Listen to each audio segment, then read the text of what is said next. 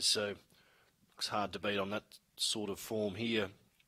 So the last few being loaded away now for the third event. Green lights on. Llyngamel, the favourite, box number 1. Ready to jump.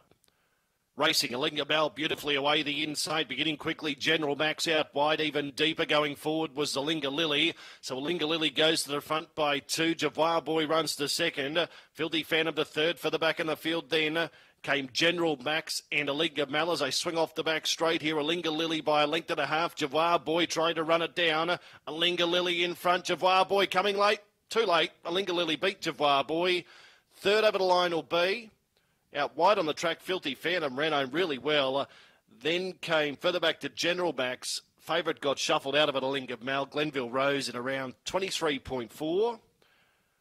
And Alinga Lily, the kennel mate to the favourite Llyngamel, takes it out. Alinga Lily, number 8, defeats 5, Javois Boy. 4 came home well, Filthy Phantom. So it's 8, 5 and 4. 8, 5, 4 in 23.40. 23 and 40, 8, 5 and 4. 7 is 4th. General Max, number 7, got 4th. And 23.40 was the run. Winner, number 8, Alinga Lily, is a fawn bitch by El Gran Senor out of Hope to Win. Or Hope We Win. Is raced by T. Davey and T. Davey. Yvonne King, the winning trainer. 5 was officially second. That was Javois Boy, Tim Richards, the trainer. A Black Dog by Fabregas. 4 was third.